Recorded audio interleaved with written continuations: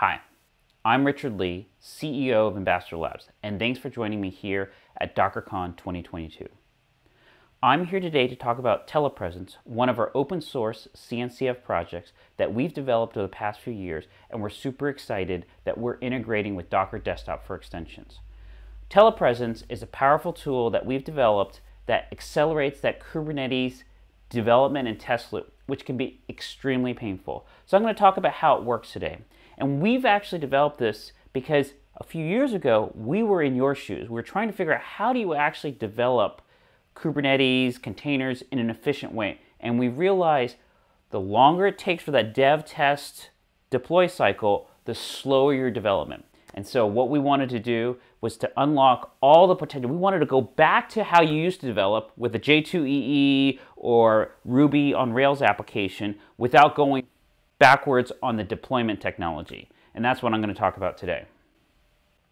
So normally when we talk about testing microservices, we go, oh my goodness, right? And the reason for this is because when you have a bunch of microservices being developed on Kubernetes, you need to get all of them set up in your environment. And that's actually really painful. We've seen two primary methods for actual development. The first is local development. The good thing is it's very affordable because you already have a laptop or workstation to do all your work with.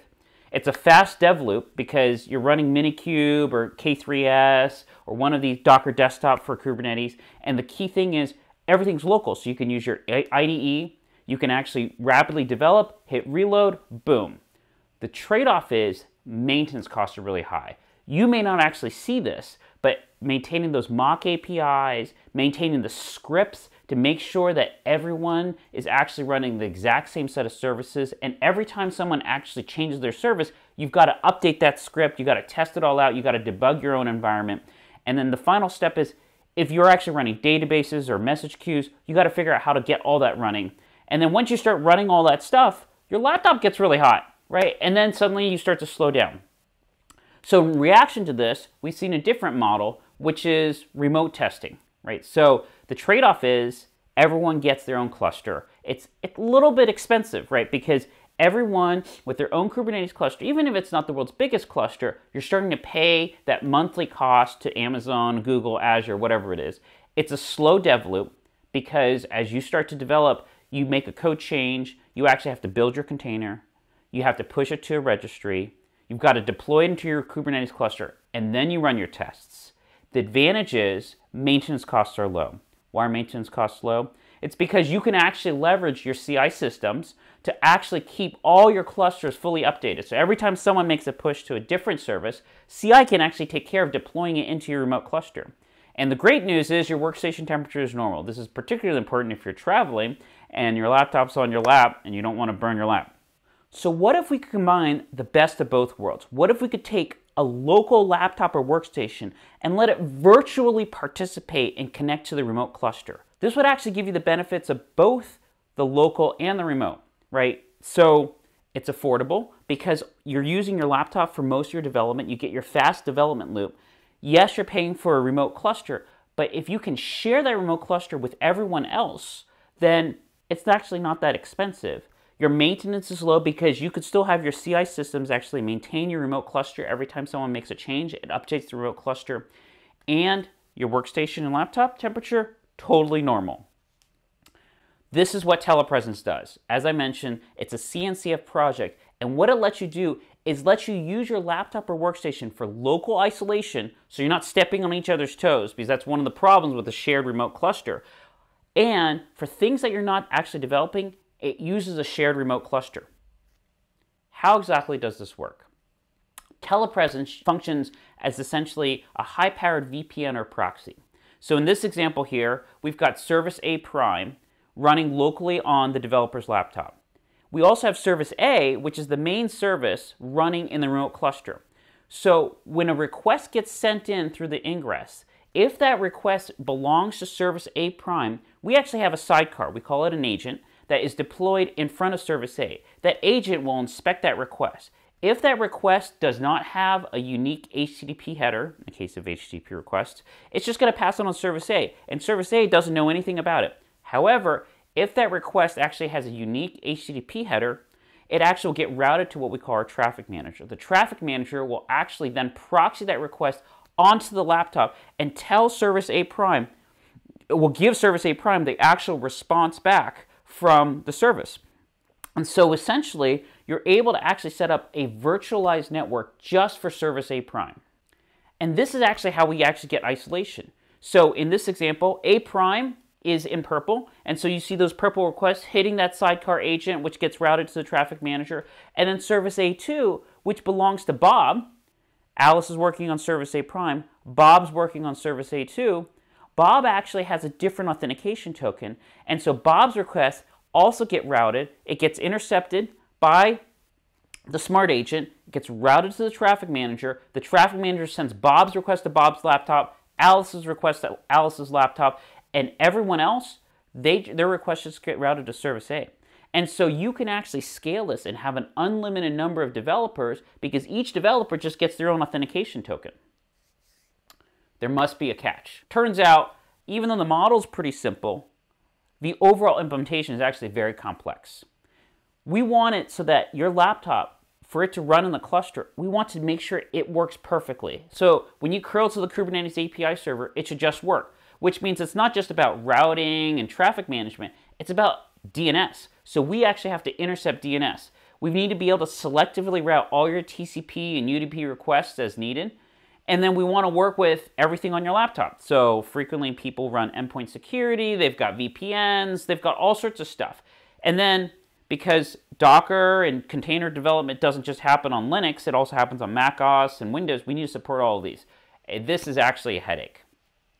So we've spent the past 3 or 4 years just debugging all these different use cases. We have automatic crash reporting that you can actually automatically open a GitHub issue so that we can actually help troubleshoot and figure out all these permutations. And then Docker came along. Docker announced to us, they reached out to us and said, there is this new program called Docker Desktop for Extensions where you can actually build a plugin. And we were so excited because Docker actually installs a Linux VM that you can run everywhere. And this is a super constrained environment, which means all the friction and all the engineering that we've been doing to make sure that Telepresence works seamlessly on Mac OS, Windows, and Linux, we can actually delegate back into Docker.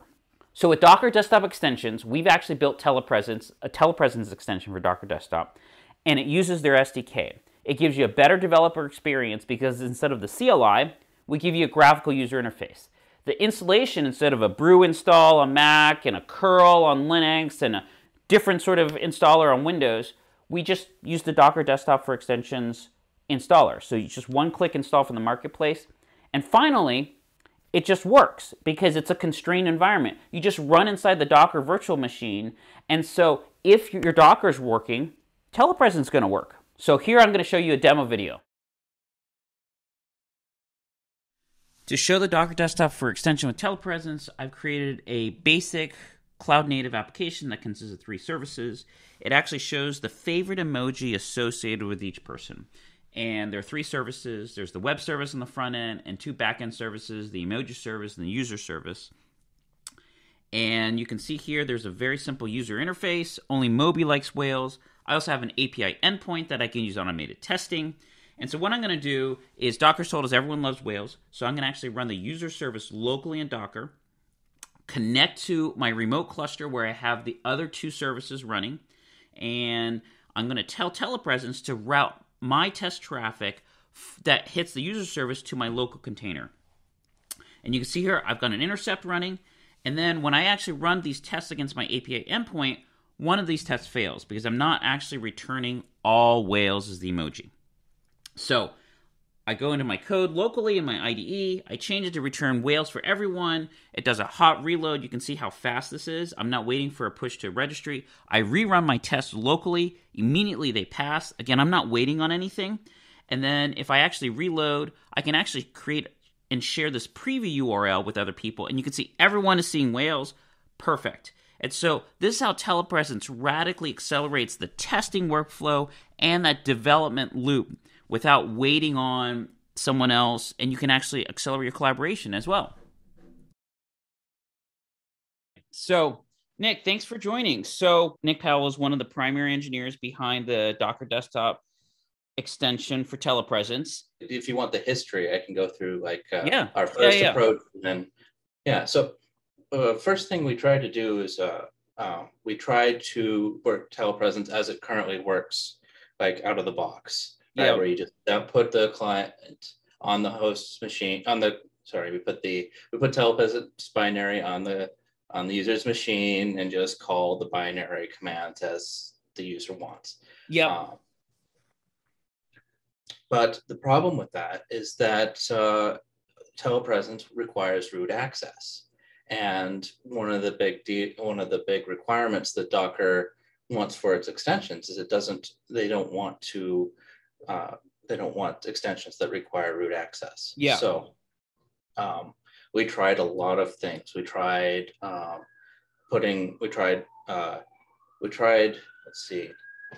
we did a lot of investigations at the start to try to talk to all the Docker containers. Like, you can intercept to any Docker container. Or we tried to, we even dug into like the IP tables to see if we could change the Docker networking so that we could get messages back and forth, maybe between Docker containers, maybe to the host machine. We weren't able to come up with a perfect solution. Yeah. But then Bjorn is our CTO. He kind of came in and kind of changed our attitude a little bit. Is that instead of making the perfect solution, just make something that's useful. Yeah. And that really changed our attitude to we basically wanted just to make telepresence work in a limited set of things that's useful and productive for everyone. Got it. And that changed our outlook so that we, instead of trying to connect to every Docker container, now we're only looking at a subset of Docker containers that runs on something called the Docker host network. Got it. Okay. So essentially then, with the work that we did, is if you are running a Docker container, which is essentially what you mean by host network. If you're running Docker container, then you can connect it to the cluster with telepresence.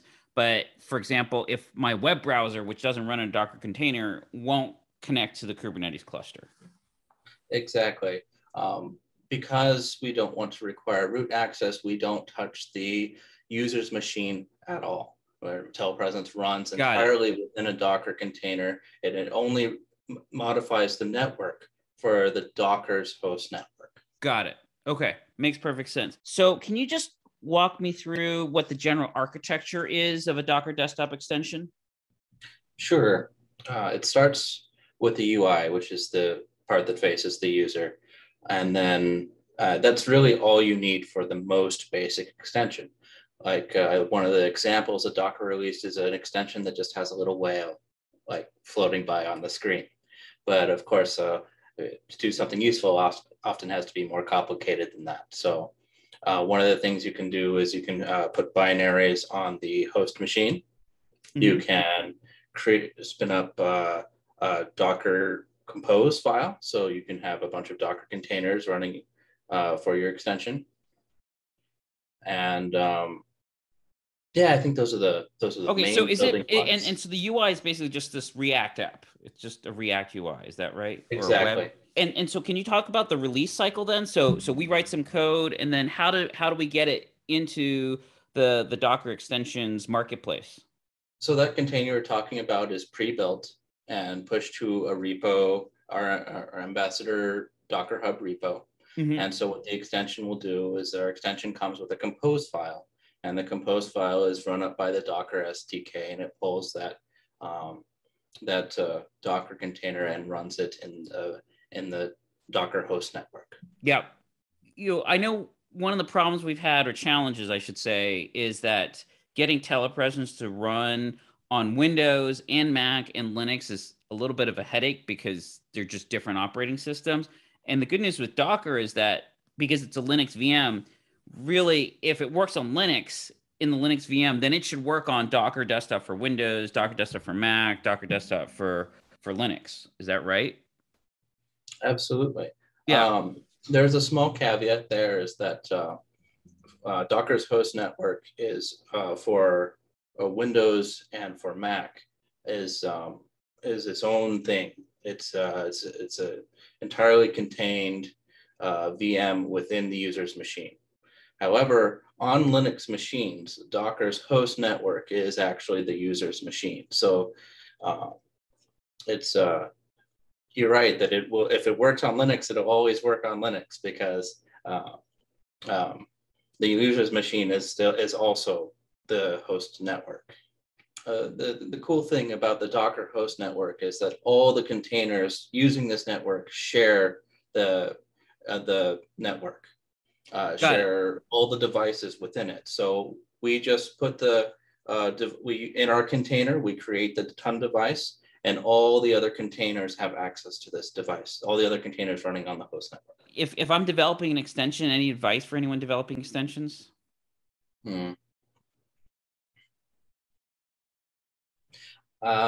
So as we kind of had a front-end task was kind of given to a back-end team. I understand why, but it's just kind of, we were kind of all floundering a little bit, but thankfully, I was very surprised that the Docker actually uses Material UI.